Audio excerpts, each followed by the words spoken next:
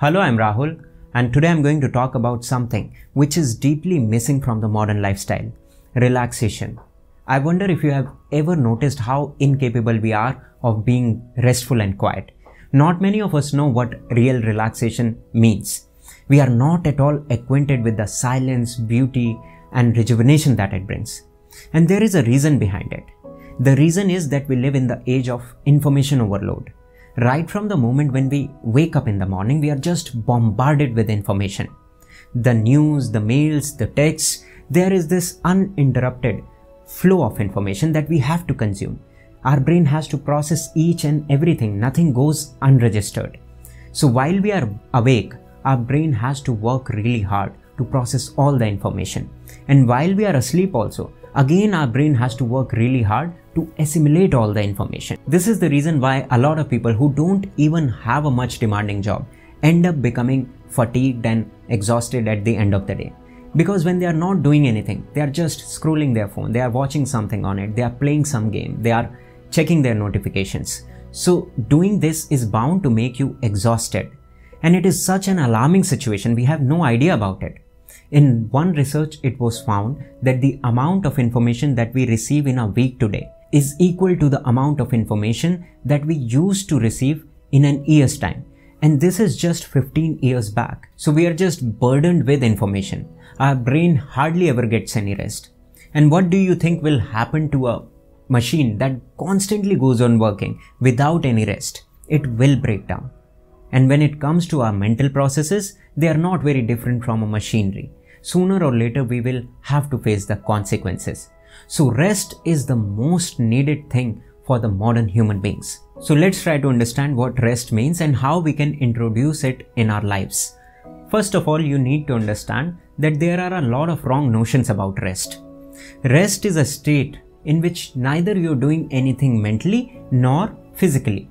It is a state of complete non-doing. In such a state, your mind simply becomes like a pond without any ripples because there is nothing to process. You are so utterly relaxed in the moment, and out of that relaxation, you feel rejuvenated. You regain your vitality. And what we usually do in the name of rest is chilling. We go to the pubs, we go to the movies, we watch the Netflix, and none of it is rest. None of it brings rejuvenation. On the contrary, you feel more exhausted after indulging in such things. So this needs to be understood that we have really wrong notions about rest, and we are doing exactly the opposite things in the name of rest. We are exhausting ourselves. The second thing to be understood is that a right amount of relaxation is needed. By right amount, I simply mean a balance between rest and unrest, a balance between action and inaction. And Buddha's word for this balance is Majjhim Nikaya, the middle way. If you're going to drift towards just one polarity, imbalance is bound to arise. Work all day and night and it will become a problem. And rest all day and night, then also it will become a problem. So a balance has to be sought. And how you're going to seek this balance in the modern world? First of all, you need to understand that times have really changed. Most people are working 9 to 5 jobs. They are just sitting at one place staring at the computer screen, and when they are not doing their work, they are scrolling their phone, they are consuming some information, so their mind is working all the time and their body is never ever working. So our mental activity has become too much and our physical activity has become too less. To balance, a mental rest is needed and a physical activity is needed. So I will talk about 2 methods of relaxations that will help you with the same. The first is relaxation through non-doing. I think that it is very important for all of us to be in a state of complete non-doing for some time during the day. And by non-doing, I simply mean that you should turn off your physical and mental machinery. You should get some rest, because it is out of rest that you will feel rejuvenated. You will regain your vitality. Now the problem is that it's very easy to understand that we should give some rest to our body and mind, but the moment you're going to try it, you will fail at it. You can give some rest to your body, but the nature of mind is not to be restful. Now I will give you a very simple technique which will help you in turning off the mind. Whenever you are alone or whenever you have some free time, just close your eyes and focus all your attention on the incoming and outgoing breath. Initially it's going to be difficult because the moment you will try to focus on the breath, you will find that you are lost in thoughts. Your mind will wander. It will start imagining things. The idea here is that the moment you realize that your mind has wandered, bring back your attention to the breath. Again and again your mind will wander, and again you have to bring back your attention on the breath.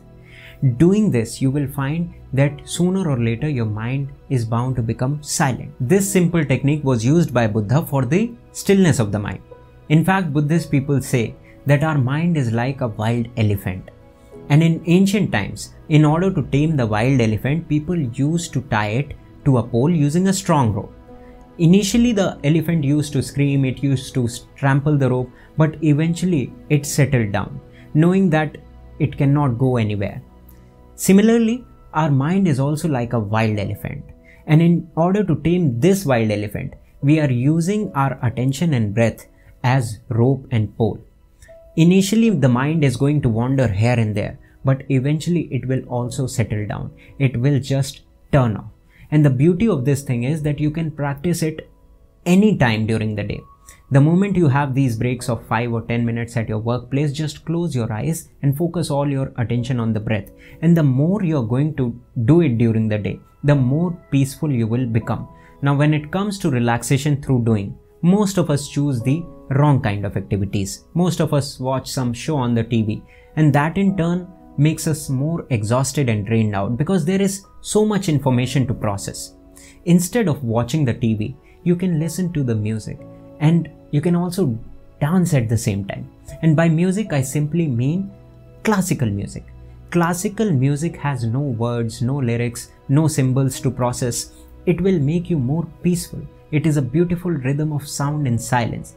And when you are listening to it, start moving with music. The idea here is to become mentally silent and physically active. In this case, it's going to happen. You can also get involved in the gardening. You can go for a jog or some form of mild exercise. These are the active ways of relaxation in which you don't have to process much mentally. The idea is to get totally involved in some simple activity, and out of that involvement, the relaxation happens. So play around a little. Find out how you can introduce active relaxation in your life. A simple criteria to know whether you're doing it right is to notice how you feel afterwards. If you feel more relaxed, if you feel more rejuvenated, then perhaps you're doing it right. If you feel more exhausted and tired, then perhaps you are doing it wrong. Then drop the activity and experiment with the new one. After all, it's your life and you have to experiment with it. So I hope that you had an insight into what right relaxation is, and you will use both the methods of relaxations, the active and passive, in order to become more balanced person. And I wish you all the best for that.